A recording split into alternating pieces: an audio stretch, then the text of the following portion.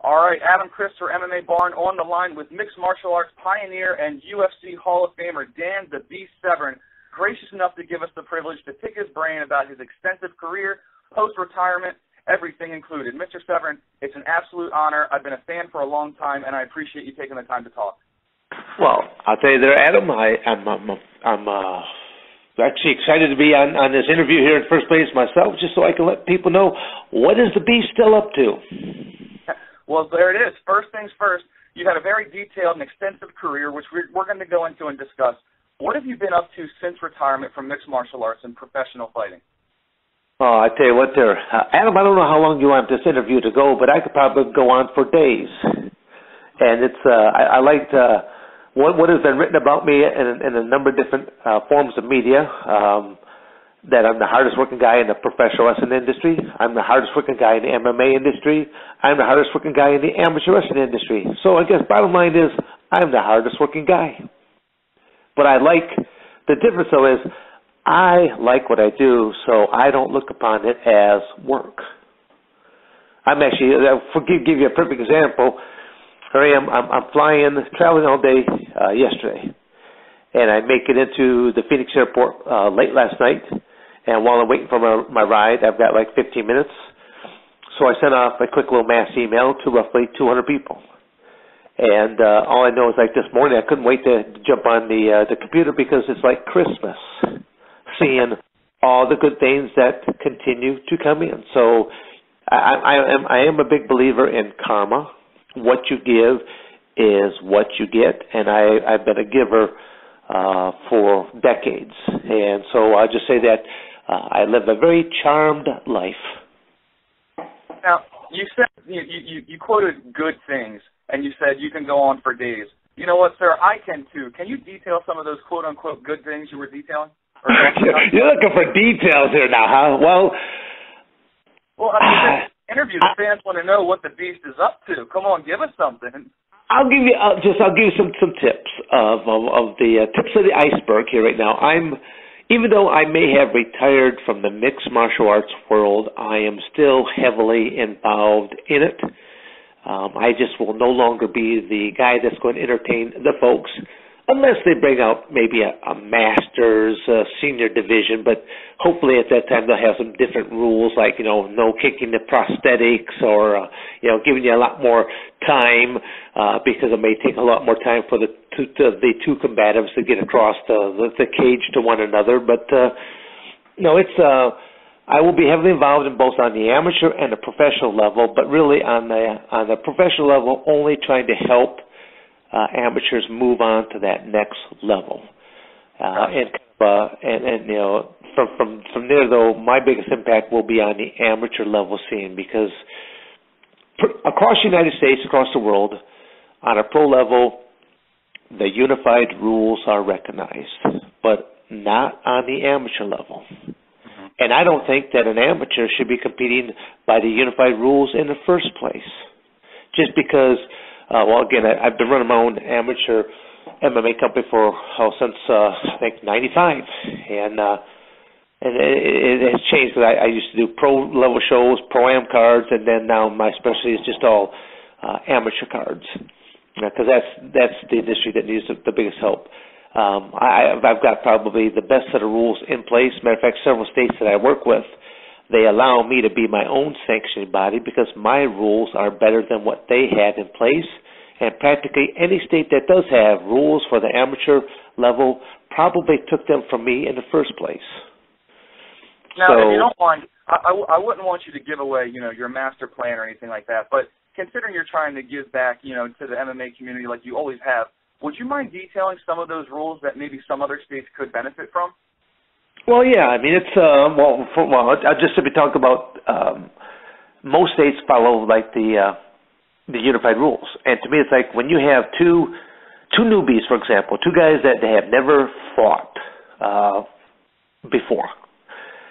A lot of times, I like to move over to one or the other's corner towards the end of the first round, because I already know what's going to be said, but I always try to see if something new comes along. So as I get towards the corner and the round comes to an end, I will see, the two athletes, they'll be walking back to the corner, and the corner guys are coming into the cage and stuff like this. And the athlete, his eyes will be wide like a deer caught in headlights. And he'll be looking at his corner guys, and he'll say something to the tune of, "He hit me." And but see, it's the first time that athlete was hit for real. All this time that he's, again, well, I'm talking about a newbie, a guy that's 0-0. He's out there, he's been training in his training facility. But when you're training, you're not going 100%. There's just no way. Matter of fact, that's one of the biggest downfalls that I see on the pro level, when you see all these cards that they continue to change because a guy got hurt here, a guy got hurt there. And reality is, it's not really a reflection upon the athlete, it's the reflection upon the coach that is putting that training camp together. There is no way you can train at 100% and still have workout partners left. That's your workout partners. Sooner or later, no one wants to be a punching bag for anybody because you're still a human being. Yeah. Retaliation will always take place as well. You have to learn how to play nice, how to use percentiles, how to know that you can grapple at 100% and you have to do simulated type striking. I mean, there's so many things that's like, again, I can bounce all over. I actually wish that they would bring me on the Ultimate Fighter show just once. I watch it just periodically. I don't watch very much television at all, period. I watch it every now and periodically, usually when I'm on the road, to see, am I seeing anything new that is being shown? And to me, it's not. It's like cookie-cutter clones of each other. Right. Same guy, same technique, different guy. Right. And there are stuff that this old guy here could show that would boggle the MMA world on both a pro level and on an amateur level that are still not being done. And I did not share any of this stuff as being a competitor, because I'm thinking, if these athletes and these trainers are that stupid that they can't figure out something as simple as what I'm doing here right now. But all the techniques and tactics that I do are not very visible to the naked eye. And that's where it's, I'll say that it's not very fan-friendly. I have been in matches and have been in some nice close-quarter type of combatives, and all of a sudden my opponent is tapping out.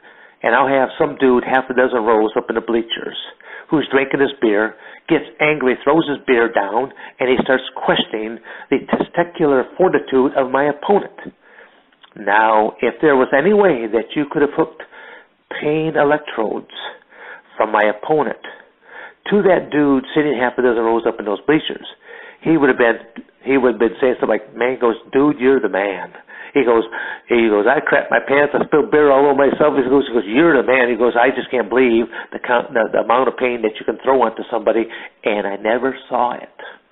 But I'm a master grappler, but I understand principles of leverage, and I know how to use my body and my mechanics.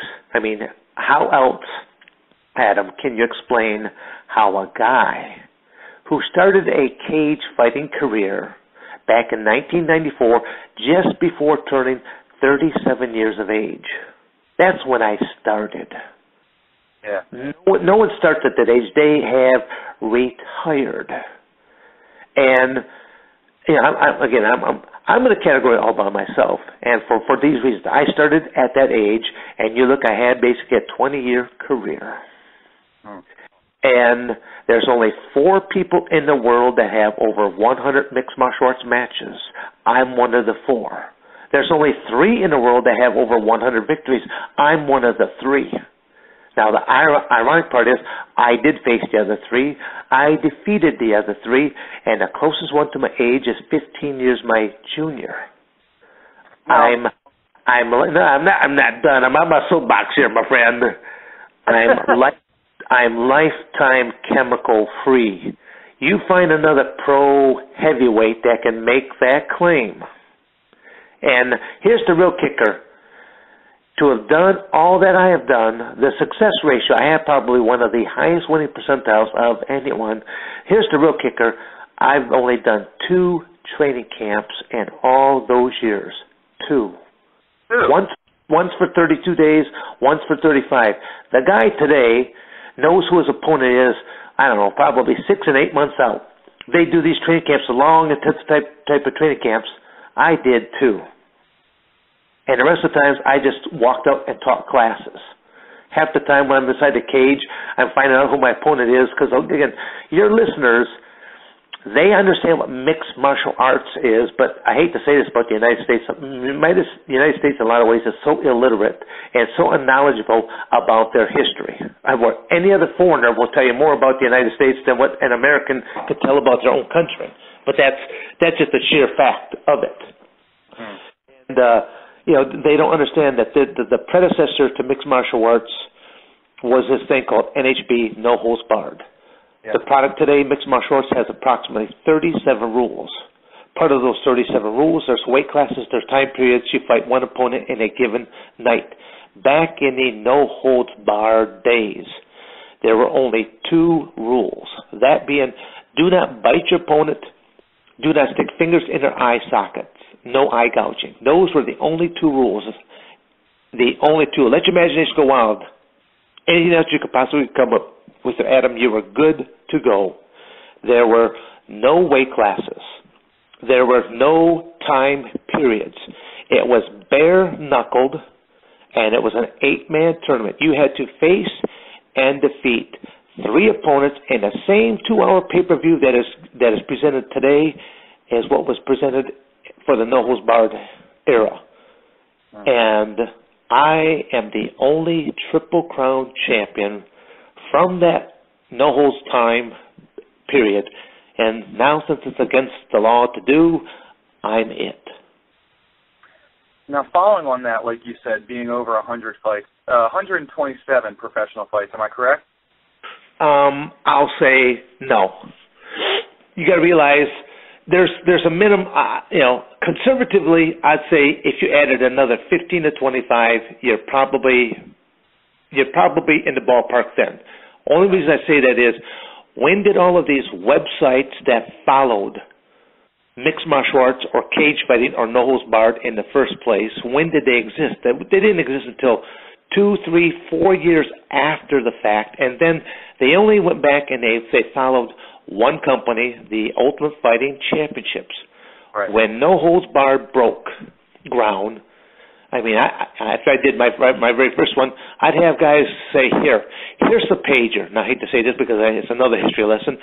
Most people today don't even know what a pager is. A pager is a little electronic device, beeps, and has a phone number. You go to a payphone, which, again, another explanation. You have to, no one knows what a payphone is nowadays.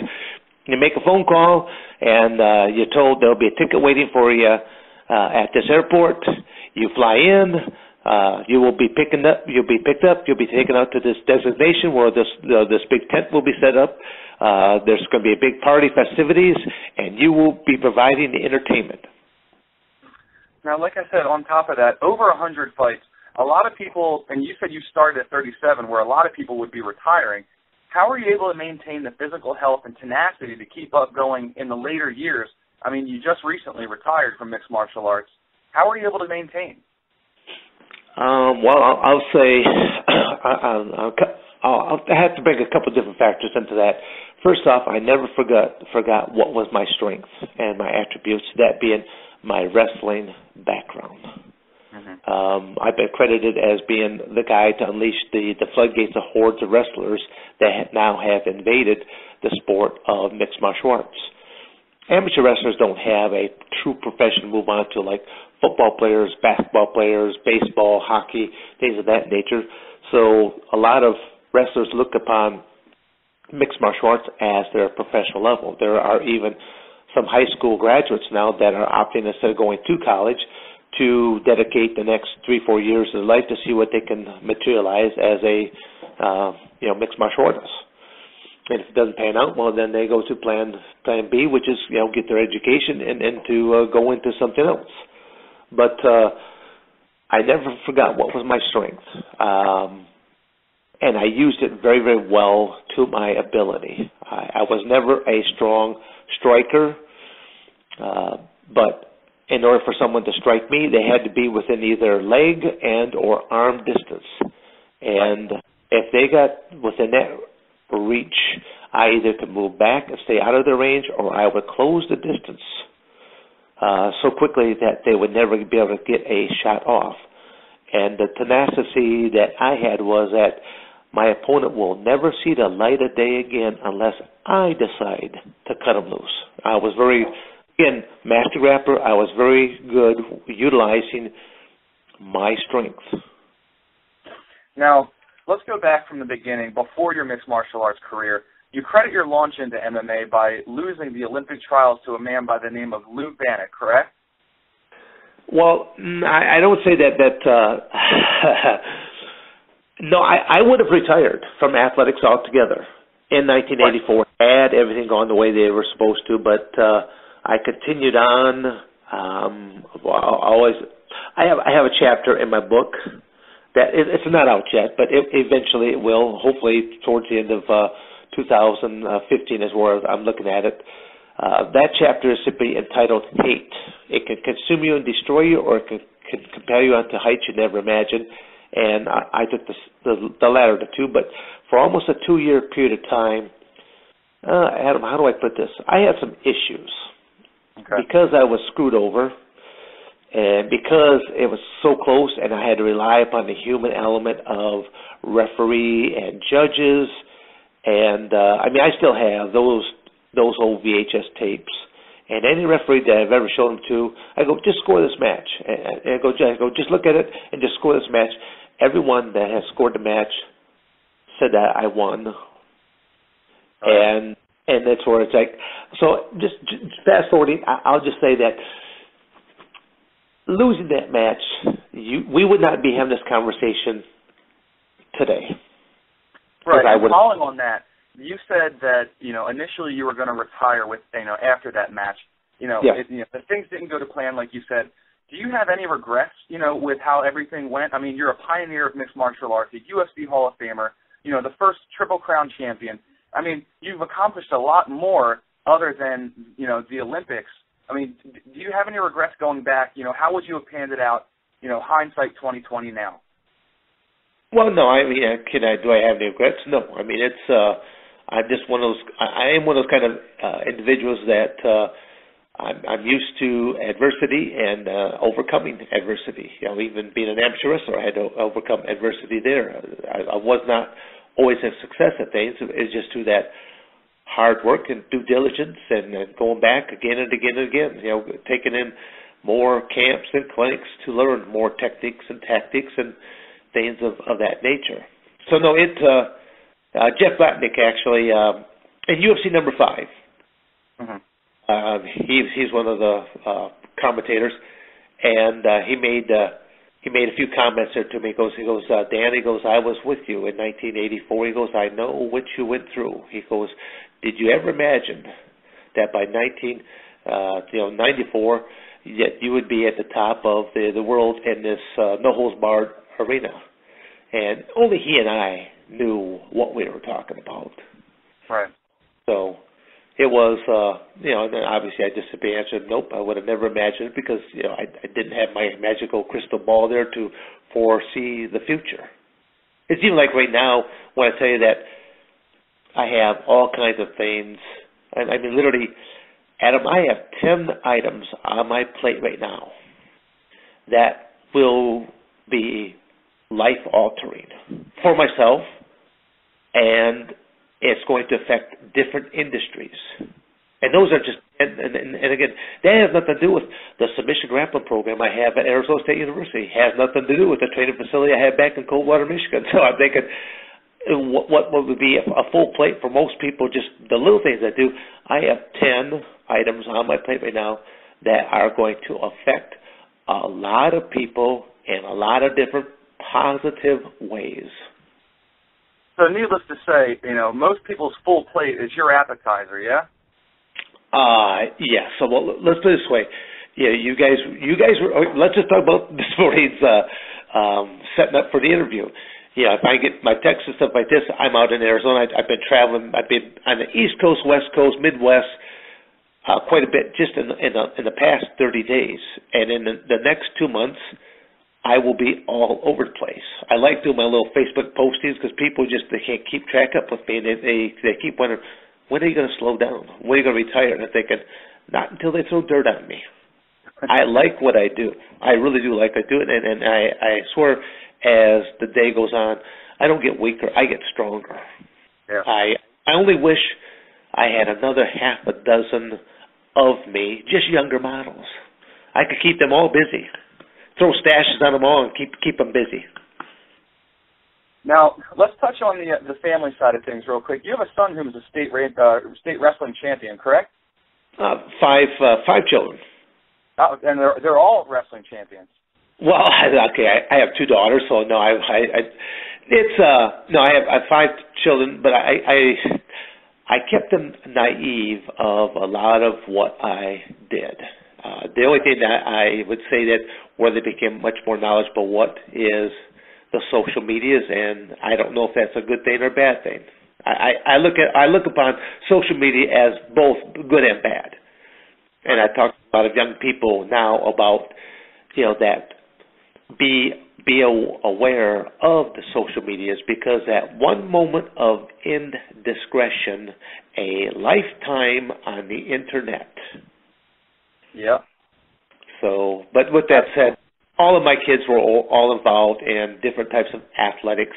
I really only had one son that followed me really in my footsteps of being a wrestler. I mean, he was a football player, wrestler. I played 3 sports in high school between football, wrestling, and track and field in the spring. If it wasn't for athletics, it would have been tough to have kept me in school in the first place, because I was not exactly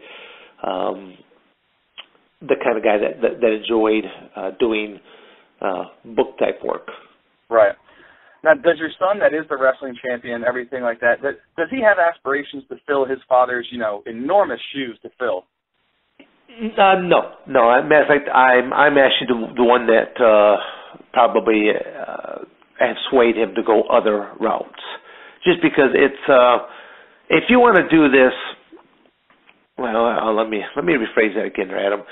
Literally, if you want to do anything and to be really successful, the key word is sacrifice.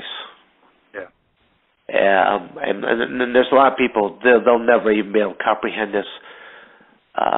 What I've had to sacrifice over the years, is there going to be some regrets about that? Sure, there is some regrets about that, because I have missed so many birthdays, anniversaries, baby's first steps, baby's first words. It was like, and the line I always used was, Dad is only a phone call away. But that's not the same thing as being there at times. So, yeah, that would be probably my only regret through that entire process. But like I said, there was just the way that cards were dealt to me at the time. Again, what you talked about there earlier, I have to back up a little bit. You talked about 1984. I had already moved on from that time period. Really, what launched my career, kind of a sad story, just to get the Reader's Digest version of it all. I had coached both at Arizona State, Michigan State. I left the coaching ranks to put my degree to work, and I was working, living in Owasso, Michigan, and working in Albion, Michigan, which was an 82-mile commute one way. So that's, again, I wasn't going to uproot my family unless I knew the job was going to work out. Well, I was there for about a year. I mean, it was like I basically saved the company. I worked in quality control, so instrumentation, reading, being able to read all these micrometers and things of that nature. So the guy who hired me saw what good things I did. He went on to bigger and better things down in Coldwater, Michigan. Mm-hmm. And now he's offering me same basic job, but better money, profit sharing, all the bells, buzzers, and whistles. And I'm looking at my age and thinking, okay, gotta give 20 years of my life to the corporation, retire with gold watch, blah, blah, blah. And I said, well, how much time do I have? He goes, 2 weeks. Adam, in 2 weeks, I sold a home. I bought a home. I went to work, and I did not have a job. Huh. So, again, there's a whole lot more to it than that, but all I know is that I took a bad situation, and I turned it into a good situation. I had been approached by several independent professional wrestling companies through the 80s, and I didn't want to turn pro at that time, because had I turned pro, I would have lost my amateur status, and my amateur wrestling career meant more to me than anything else.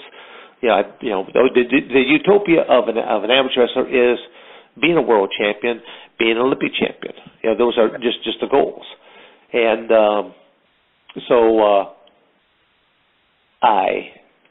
this was all around 1992 that this all happened. Well, as of the 1992 Olympics, a new rule came down from the United States Olympic Committee, the committee that allowed athletes to be both amateur and professional simultaneously. That's when you saw the dream teams in basketball, stuff like this, that were coming on out.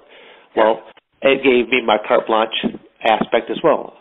I started doing professional wrestling. I used my real name. I used my real amateur credentials, and I happened to be literally, I was so aggressive after my professionals, and to only train for just probably a couple months, and now I'm doing matches.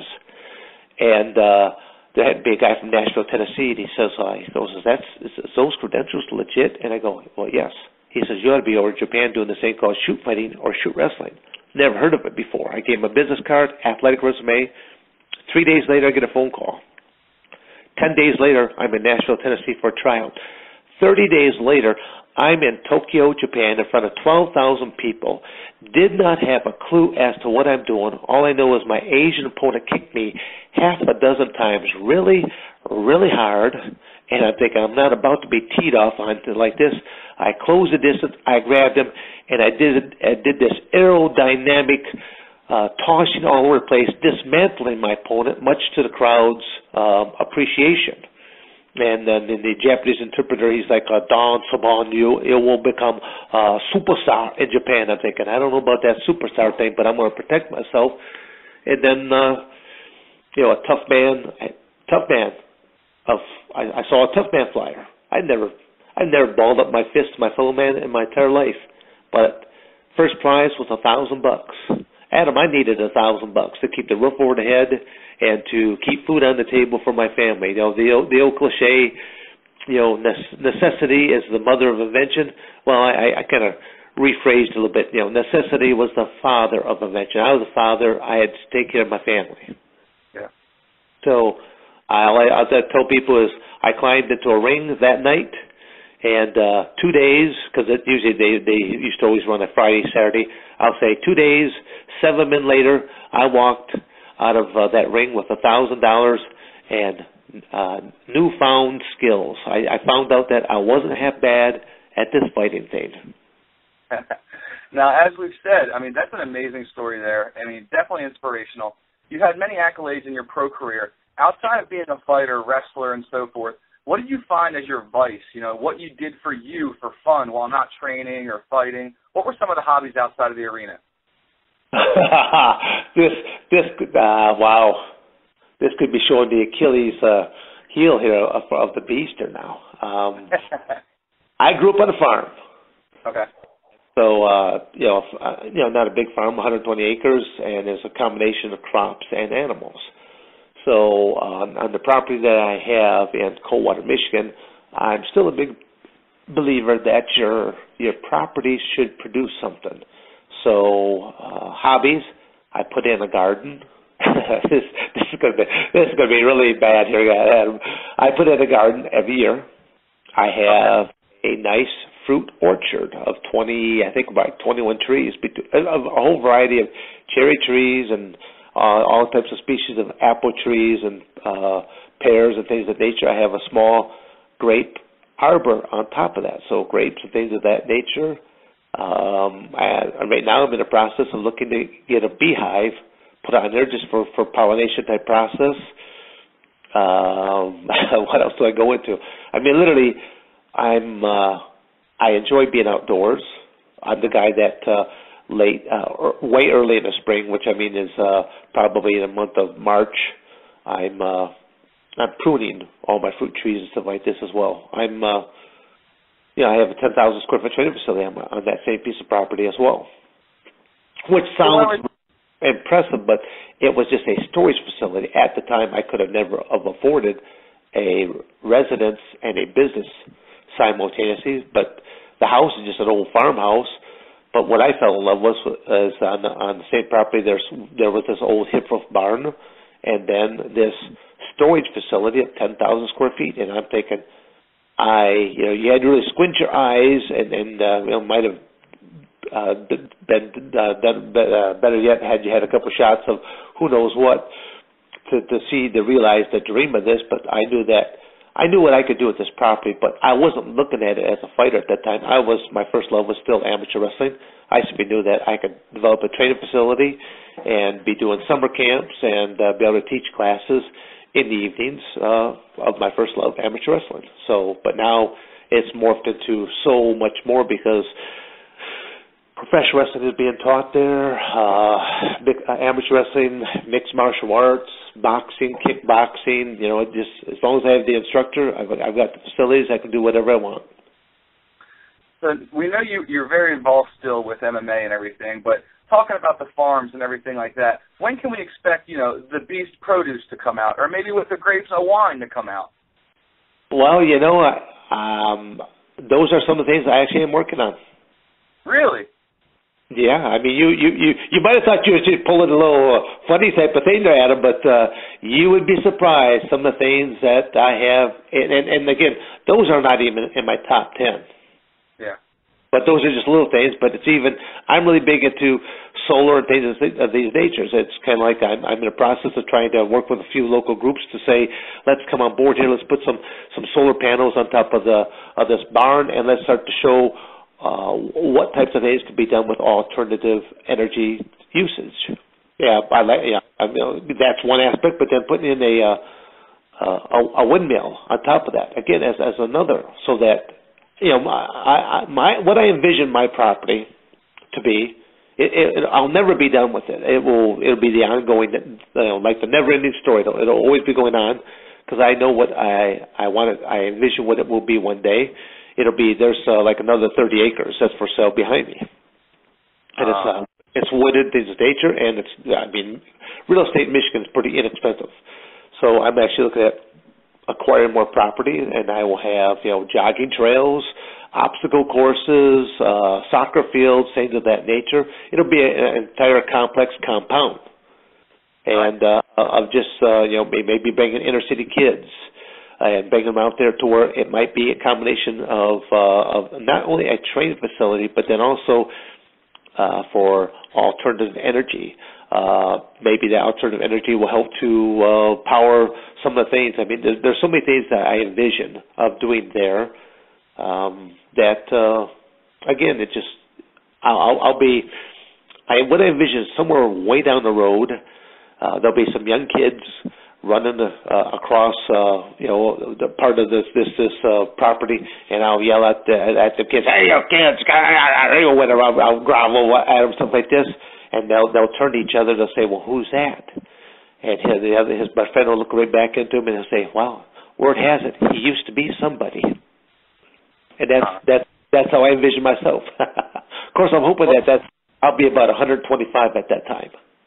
No, well, you're never not going to be a somebody. Your name's always going to be secured in a legacy and, in the mixed martial arts alike. But like you said, you're talking about having, people on the farm and growing. What advice could you give to upcoming and aspiring wrestlers and MMA fighters? Not many people have the miles that you have and experience to give better advice than what the Beast can. I'm really big about saying make sure that you always have plan B, C, and D right along. Plan A, again, if you're a cage fighter, plan A is you're going to go out there, you're going to destroy your opponent, and you're going to become this champion. I hate to tell these young fighters, but that's also the plan that your opponent has. Someone's plan is about to get destroyed here. So always have plan B, C, and D going. I'm really big about education, even though I have to tell people, do as I say and not as I did. I say that, but at the same token, Adam, I did have a good GPA in high school. My grades and my athletic prowess as both a football player and as a wrestler, I had probably just as many football scholarships offered to me as I did amateur wrestling scholarships. I chose wrestling because I was so frustrated with football that I did not have 10 other players playing with the same enthusiasm that I had.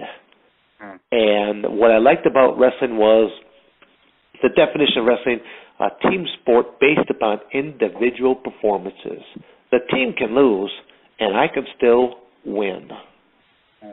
And I like that, and that's what I think I like about stuff like track and field. Again, most times it's those individual performances unless you're on a relay team, and then and I think that's what I've kind of inspired into a lot of my kids, that you can only, because for example, I have one late in life young son, and he's a freshman in high school. Okay. And I have to tell him all the time when he talks about, because his football season just came to an end, and then he'll say, well, ask him how did their team do, and he goes, well, we lost. I go, well, how did you do? And then he'll tell me all the things. I go, so I said, you did great. I said, don't take it bad that your team lost. I go, as long as you did your job, don't feel bad. Hold your head up and be proud of what you did. You can't, if someone is lazy and misses the block, misses the tackle, that's why I said that's why I did not like, and I don't like it when I hear all these coaches say, give me 110%, give me 150%. There is no such thing. Obviously, these are gentlemen and women that don't know much about math. I say that there's 100%, and then there's 101. When you have gone beyond your body's capacity, and that's only 101%. And it's I've been in matches before where I'm just, it's almost like I'm everything goes into slow motion to where I went into a whole different plane to where I see everything coming, and I know everything that I'm about to do, and it's kind of like that's kind of a utopia, euphoria that very few people will ever experience. But I've been in cage fights, same thing, and that's what I'll say that. For doing all the stuff I've done and just the cage fighting scene, people, they ask me, well, how did you survive so well, just like you did earlier? I never forgot where I came from, but I look at probably the one tool I have that I will say that is way over most of my opponents is my mind, my ability to think and react and do. I honestly hate to say this, Adam. I think I could probably still go out and go for another couple of years doing MMA. I could come right back out of retirement and go for another couple of years. Matter of fact, as a comedic type of thing, I kept thinking I could do this thing called, I'd call it the turd tour. That I would do 52 matches in 1 year, one a week. But I'd be going off these small, independent, professional level MMA things, because there are so many guys that they think they're all that, but they're not. Right. And I would just wear out a shirt, and I'd just have their number. You're next, and I'd have number, number 21, number 33, number 45. But I know I could do 52 matches in 1 year, and I would win all 52 matches. Just because there's so many that are out there that just because you can win the local yokel MMA show. That's cool if that's what your aspirations. But if you really think that you have any true attributes to move on to that next level, you're fooling yourself. Now, following on that, do you have any aspirations to actually accomplish that and get it done? That would be, I don't know. Again, I have a very creative mind on different type of aspects there as well of what's what can be done. I don't know. That's something that's in the back of my mind. And to me, I look at it this way: even though I'm 56, it's kind of like I know that I could still probably do this even within the next couple of years time frame if I don't do it right now. That's how confident I am. And also, practically, a couple times a month, I'm doing appearances at various MMA shows, and I'm seeing what is out there on the pro scene, and I'm thinking, you really, wow. I'm thinking I could go out there with one arm tied behind my back and still do and do better than what some of these guys are doing. Now, following on that, your career is flooded with accolades, from Arizona State Wrestling Hall of Famer. You were a coach there. You headlined and won the WC1 event, UFC Hall of Famer, Triple Crown. It goes on and on. You're pro wrestling. With all of that said, can you detail the highlight of your professional career, the one single point that stands out the most to you? No. That's really it's a simple no. I mean, it's I've been trying to come up with different titles for my book and stuff like this, and one of the titles I thought of, but I probably won't go with, is called Moments in Time. Just because during my amateur career, I have had moments in time that really have stood out over and above anything else. In my professional wrestling career, moments of time. My cage fighting career, moments of time. Now, again, just to touch on, say, because you're all about the cage fight type stuff. So the utopia of my career would be the event called the Ultimate, held back in '96. It was the first time that the Ultimate Fighting Championship brought back various champions. 8-man tournament. They were either champions and or runner-ups. So it's an 8-man tournament format. They put out the largest monetary reward at that point in time, I think, which was $150,000. And it was the first time you actually knew who your first opponent would be. Again, that's the education. It's like, you didn't, back when the no was barred, there would be a Friday night not weigh-in because there were no weight classes. Right. You had a Friday night press conference where you got a chance to meet the 8 individuals. Mm-hmm. And during that press conference, they pulled out basically a bingo ball machine. There would be 8 balls in there with names on them. And as first ball that would come out, that's number 1. Second ball come out, there's number 2. First match is made.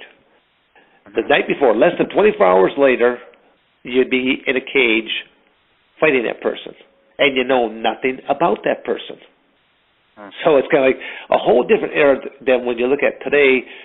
You could study all kinds of stuff just by Googling the name and seeing matches, see all kinds of how they react and things of that nature. So it's it's just a whole different era. I don't even remember what was the original question you asked me before I went off into yet a different little tangent there. Oh, no, I was just saying, what can you detail the highlight of your professional career? Yeah, okay, no. So the Ultimate, out of a 2-hour pay-per-view between the 3 opponents that I had, I was inside that octagon cage just over 1 hour. And that was in Denver, Colorado, mile-high elevation. Now, that was my second training camp. Mm-hmm. I did one for UFC number 5, and I did one for the Ultimate. Now, and that's why I was prepared to do whatever I had to do at that point in time.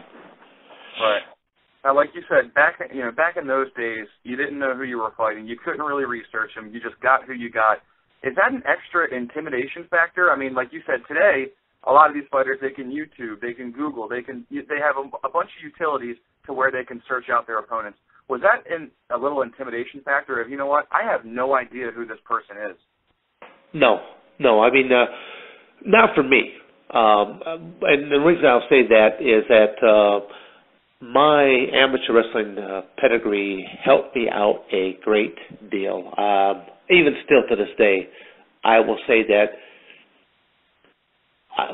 First of all, I'll make a couple of different claims. I have been hurt far worse in my amateur wrestling career than in my cage fighting career. Now, ironic part of this is I've been hurt really far worse in my professional wrestling career than I have been in all three careers. Really? Which is almost like a contradiction in terms, because how is that possible when one is real and one is in the world of fantasy? Yeah. I hope I'm not bursting anyone's bubble here today. I don't want them to be running home and crying in their John Cena or their Hulk Hogan doll or something like that. But, professional wrestling is that world of fantasy. Mm-hmm. But, I mean, it is, I don't like to hear the word fake, because what these athletes are doing, I mean, to me, the professional wrestlers are some of the most incredible athletes doing some of the most incredible athletic maneuvers without the aid of a safety net. Now, it's a choreographed dance. Yeah. But these wrestlers are taking a great deal of trauma and blunt force to their body. To be picked up a body slam, it just doesn't feel good, I mean, especially when you realize that what they're landing on. And that's my point here now. Okay, differences on this. Why I say that I've been hurt far worse in my professional wrestling than my cage fighting career.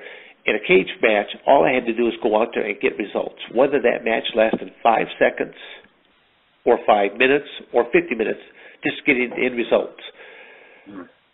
Now, in professional wrestling, you have a promoter that will simply say that, hey, Adam and Dan, you guys need to put on a 10-minute match. Adam, you get to win by cheating, so Dan still looks strong, so he can come back down the road, blah, blah, blah, that kind of stuff. So you guys put together the match. So in professional wrestling, it's a game of give and take.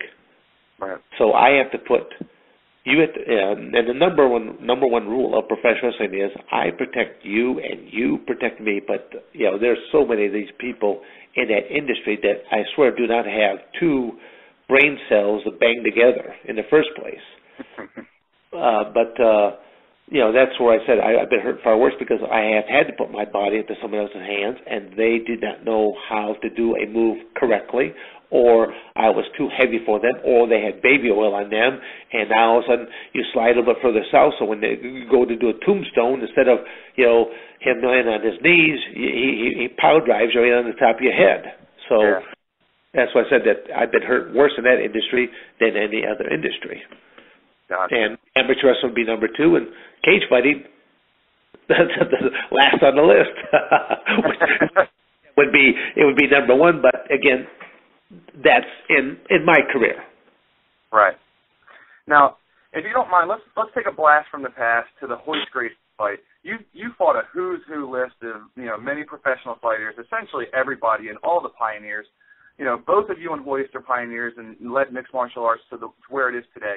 What, if anything, would you change about that contest, and how do you think you fare against Hoist today? You say you're healthy and you're ready to go, but both retired MMA fighters, coming from the old school days, what would you change, and how do you think you'd fare today? Well, I mean, I was at the 20-year anniversary of the Ultimate Fighting Championships, and there was 4 of us that was up on the panel: Hoist and Mark Coleman and Jamerson, Art Jamerson, and myself. And it was interesting, because I mean there was a couple thousand people in this little arena, and they had 2 microphones, and people were coming up and asking questions left and right, and it was really kind of intriguing. So as these questions are being asked, mm-hmm. There was I'll say this sort of an arrogance that was coming from Hoist that kind of bothered me. Really? And I kept thinking, well, again, I've been asked this question probably, I'll say hundreds of times over the years, and I guess my answer has always basically been the same, maybe described a little bit differently. I tell people that, I tapped. But there's only one person who will know what went down in that match, and that's me. Okay. When I was told I was in UFC number 4, I've always been a busy person my entire life. And I had a number of things I had to fulfill. I went to fulfill my obligations. I basically, Adam, I trained for 5 days. Right. An hour and a half a day inside of a professional wrestling ring. You got to realize cages were not dominant like they are today. Right. I think you could probably go into almost any community and you will find a cage somewhere because some training facility is saying that we train mixed martial arts. Yeah. And so I trained I drove an hour and a half away to Lima, Ohio, basically to train for an hour and a half. Well, again, I probably would have went longer, but I had 3 workout partners, and they were spent in an hour and a half's time. Mm-hmm. They had one old pair of boxing gloves between them, and they would do a rotation. And one guy would come in, and he would be trying to punch, kick, and do whatever types of primitive submissions that they could come up with.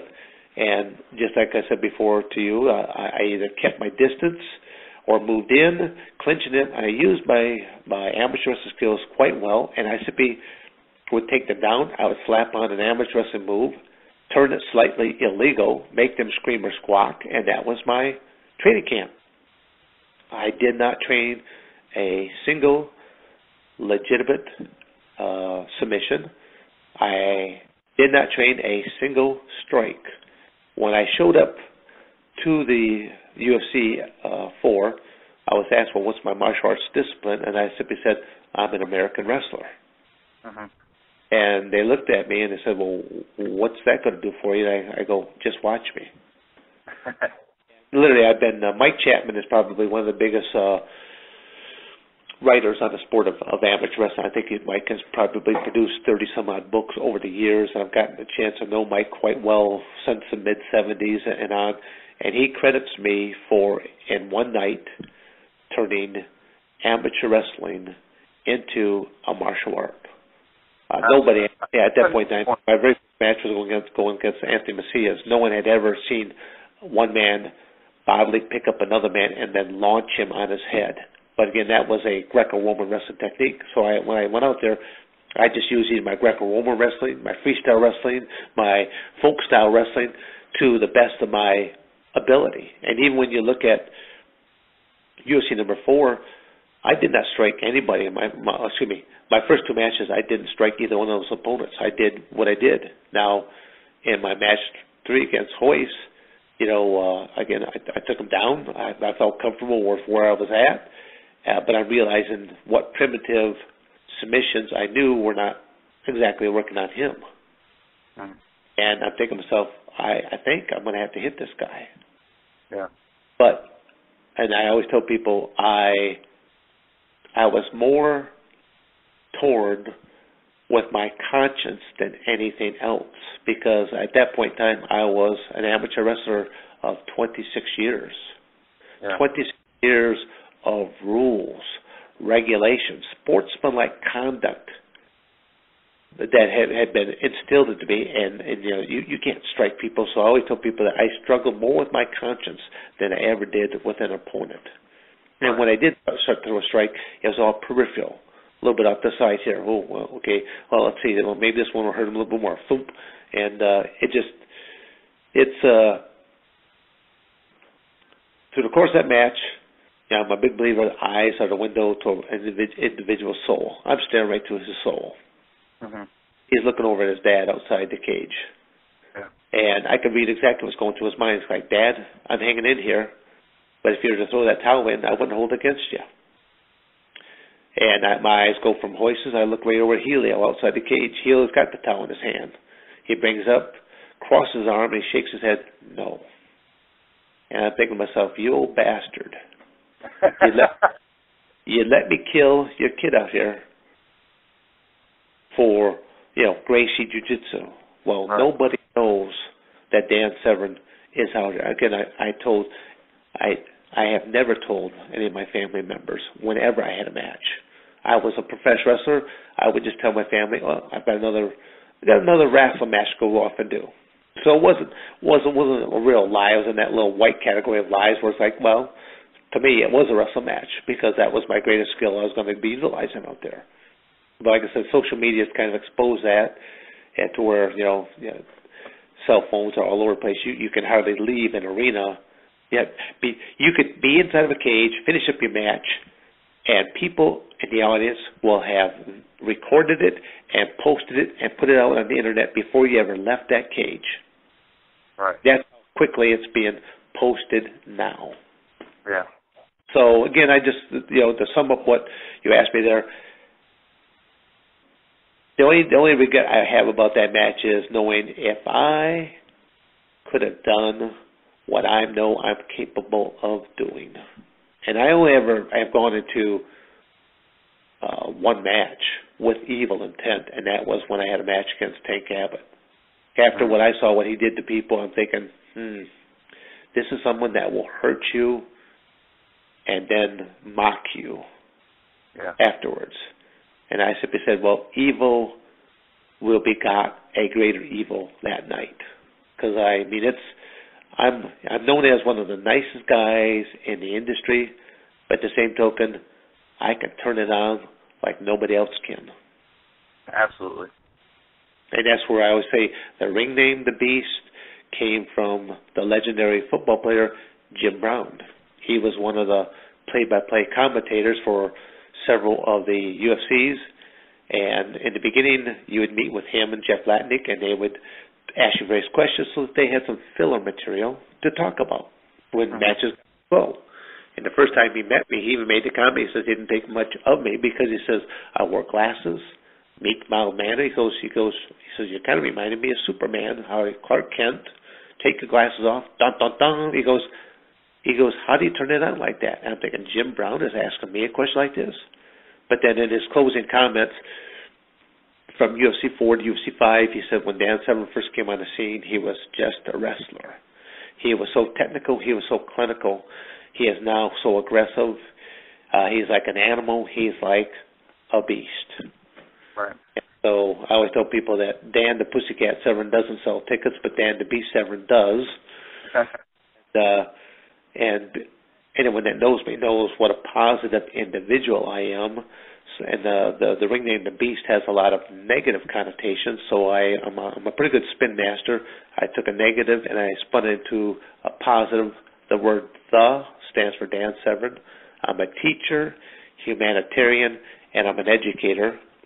And my message to young people is beast, to believe in yourself, to educate yourself, to adjust your everyday attitude, to study hard, and then to teach others. So I took a negative and spun it into a positive because, literally, Adam, my entire life is I've been a teacher and a giver my entire life. I started the sport of amateur wrestling in 1969. By 1971, I was teaching the sport of wrestling. By 72, I won my first national title, and you were born when? 1985. Yeah, and I'm surprised. I would have thought for sure it was going to be in the 90s there, and my whole comment is simply saying that I have been terrorizing athletes for decades, plural, decades. Well, the tear started, right before my time started, but let's move on to another, iconic figure in mixed martial arts between you and Ken Shamrock. Adapting into your fight, your mixed martial arts fights into your pro wrestling matches around Shamrock. Did it become a friendly rivalry, bad blood, or was it just business and the rivalry was used as just a pitch for the show? Can you detail the relationship with you and Ken, considering you had to deal with him from professional fighting as well as professional wrestling? Well, again, I have never had a conversation like this. So there was, to me, it was a rivalry that was either created. To me, it's either created in his mind or was created in the mind of the UFC ownership at that point in time or others. And Adam, and I'm going back to say that me personally, I have never been in a fight in my entire life, but I have been a competitor my entire life. Then when people say, well, what do you call this cage fight type stuff? I go, well, to me, that's still a competition. There's 37 rules. Today, there were 2 rules before. I said, in a true fight, there are no rules. Right. Game off. I mean, ironically, I have probably been closer in the last, say, 20 years of getting into a fight than the previous 30-some years. And I say it like that because I do a lot of appearances at sports bars. And to the point there now that I make certain it's earlier in the evening that I go and do my appearance in a sports bar, because later in the evening, after people have partaken of too many of the libations, their inhibitions tend to come out. And I'll be at some appearances and people will be like, some guys will be like, I thought you'd be bigger. I thought you'd be meaner looking, or you write like a girl. And I go, is that because my spelling is legible? I mean, I ding them back, a little sparring right there, to the point that they continue to push the issues, and then I'll take out one of my business, and I'll write a phone number on it, and I'll hand it to them. And they're like, well, what's this? I said, that's the phone number to the Ultimate Fighting Championships. Mm-hmm. And well, what's that? He goes, what's that for? And then I'm like, well, I've never fought for free. I don't plan on starting any bad habits now. I said, the cool part about this, my friend, is there's a referee there, and you will be no further than probably 35, 40 feet from a medical practitioner at any point in time, because if this starts here right now, my friend, there is no referee, and I will stop with you when I'm finished. So, my question is, what kind of moronic person would try and pick a fight with an MMA legend, a pioneer of the sport? What kind of person would do that? One that has had one too many barley pops. That's why. Even after inebriated, I can imagine wanting to pick that fight. Adam, you go to, on any Friday or Saturday night, you go to the local pub and you walk in there and you do a quick 360 and you tell me how many UFC T-shirts, flicks and ball caps that you will spot. And if you were to ask them, they'll all be saying, oh yeah, I'm training for the UFC. These guys can't spell UFC, let alone be doing it. Let alone try and pick a fight with Dan the Beast Severn. That boggles my mind why somebody would ever attempt that.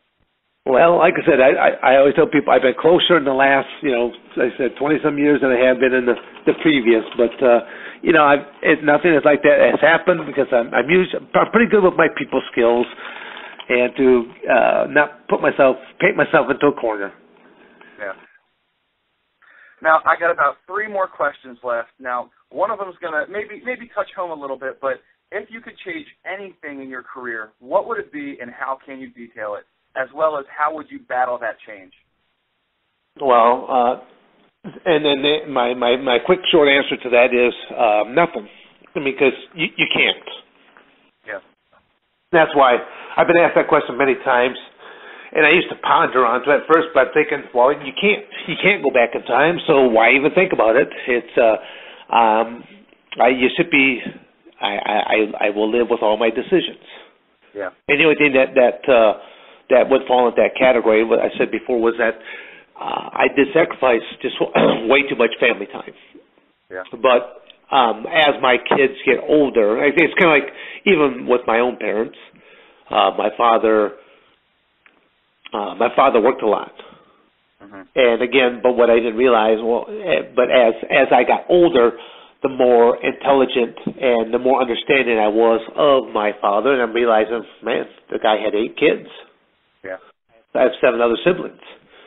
And I'm thinking what he did and what he accomplished is mind-boggling, because I always tell, again, just give a little history right there, that my father was the baby of 12 living children. Wow.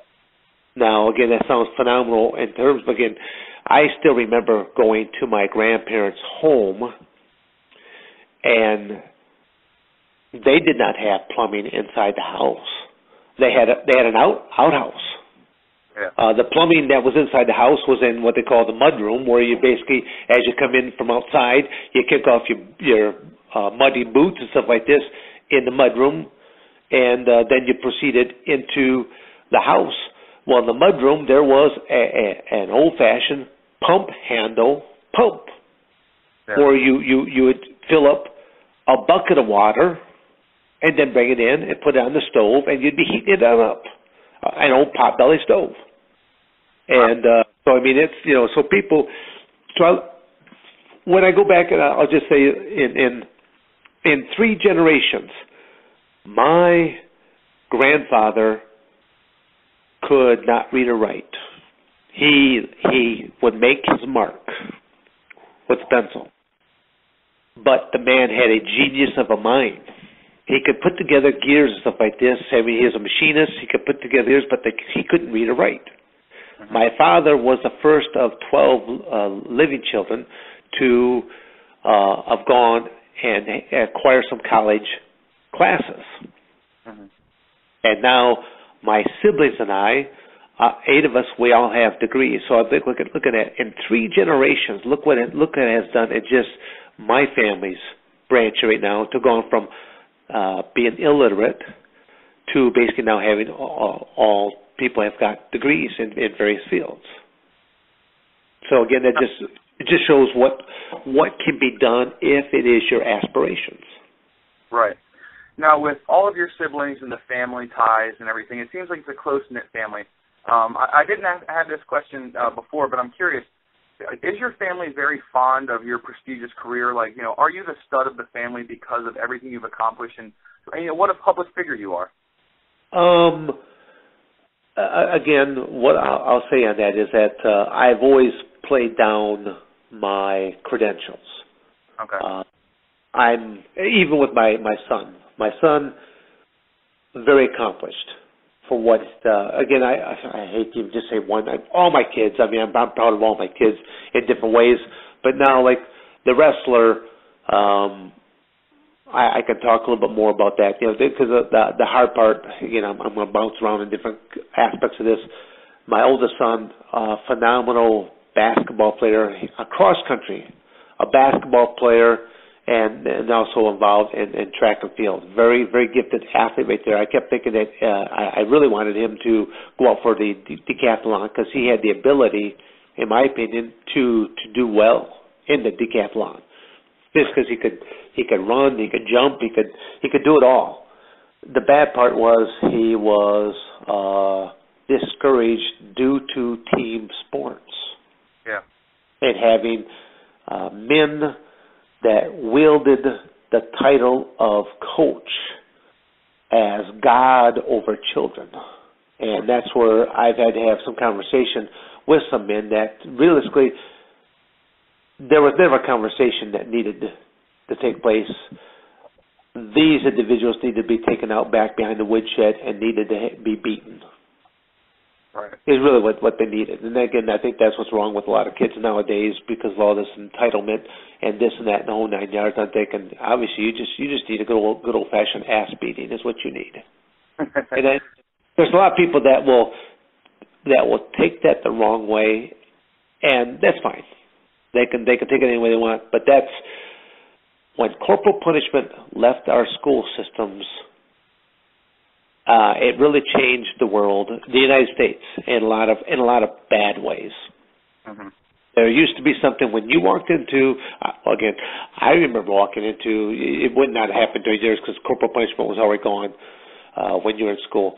So to walk into a school and to see a paddle hanging up on the blackboard, and then some of the guys, some of the teachers were very proud that even would be engraved on the Board of Education, and some would have holes drilled into it so it was aerodynamically, designed. But you only ever got out of line once. Right. And then when you got your bottom end lit up, would you actually ever get out of line again? No, you wouldn't. But nowadays you have kids that will say the most god-awful things to their teacher, and they'll say, if you touch me, my parents will sue. Oh, that... They're so again, this is a whole different thing. There's so many things wrong in the United States, and yet there's no other country I'd rather live in than the United States. But it's lack of leadership, and it's lack of, well, I call it backbone and balls is what I call it. Gotcha. So, now I'm curious. You talking about the school system? You know, you have kids in the school system and extracurricular activities, everything like that. I only had a few more questions, but I'm actually a little more curious now. I'm picturing you at like your kids, basketball events, football events, everything like that. You know, if a parent gets out of line, does it ever cross your mind, or maybe a coach where it's like, well, dude, I'm Dan the Beast Severn. You really might want to check yourself right now.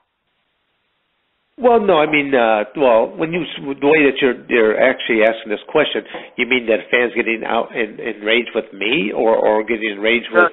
Just if they talk out of line about like the game at hand, or maybe talking down to their son, or talking down on the other athletes per se, or maybe the coach is being a little harsh. Well, no, there is. For example, I'll be at like a kids amateur wrestling event. I'll be doing an appearance there, and I'll be watching some of the competition. And what I don't like seeing is I'll see. And let's give you an idea. In across the United States, most kids can start wrestling competitively at age 4. Mm-hmm. And I've had some parents bring me their 3-year-old and like mold them now, and I'm thinking, and I don't believe in that. To me, that's some overzealous dads that are living vicariously to their sons and their daughters, and they want their sons or daughters to accomplish something that they didn't in their own lifetime. Right. So I've witnessed matches where fathers are berating their child out there.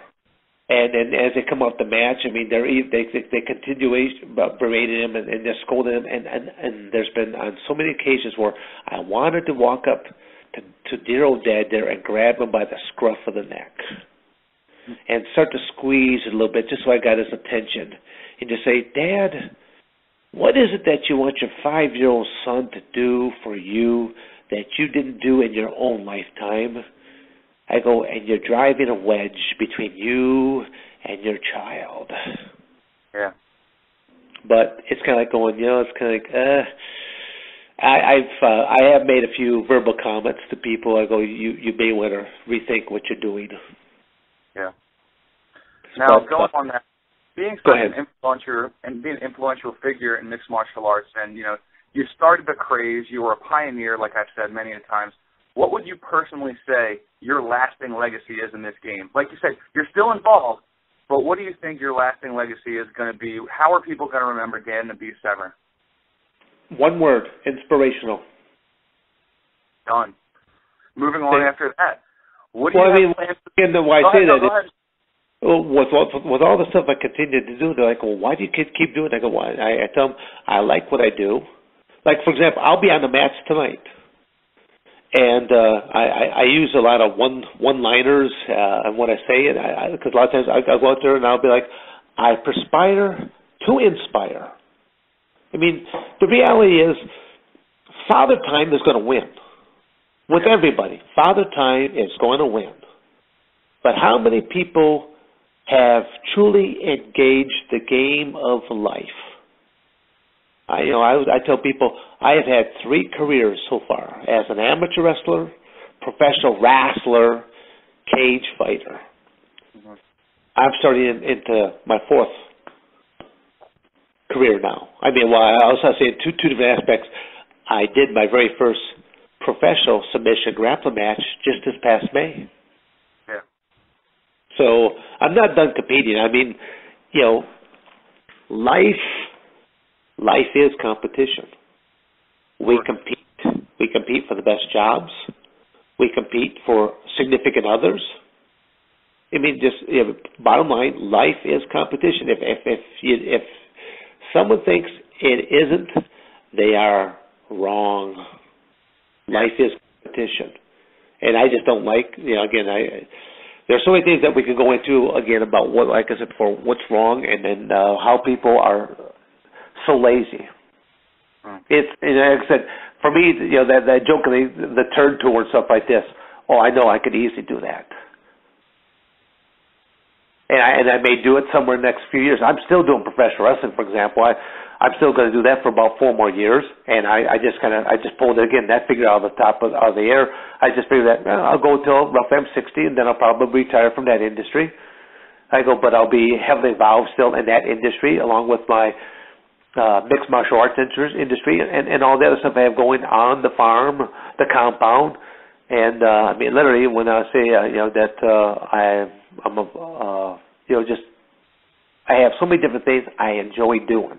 I just know that I'll eventually run out of time, but I always tell people, well, I plan on living to be 125, and I hope to be busy right up until that point in time. Now, moving on, following that, what do you have planned for the future? This would be my final question. What do you have planned for the future? What's the game plan for the Beast at the moment? And what do you have on the horizon for yourself, whether it be fan-based, you said you're going to continue wrestling, or just for yourself and your family? Oh, wow. Well, again, my kids are growing up and moving on into their different phases of life, but I still want to do different things with them, business-wise. Just to, it's the generation that's coming up. They need a lot of help. With again, lack of leadership, the burden of debt being placed upon them, and just opportunities that just don't really seem to exist in this country as abundantly as they once did.